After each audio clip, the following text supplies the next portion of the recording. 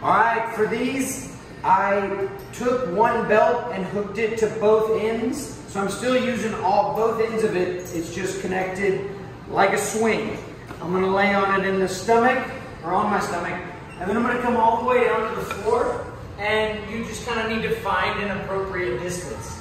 And we're going to do like 3-point stances. Now it doesn't have to be perfect, but you can pick and you should do both sides. A staggered stance start. You will put down the opposite hand, or whatever foot is in the back, the hand goes down. The other hand, the foot in the front, hand goes back. And I want you to try to find the connection between that foot and that hand.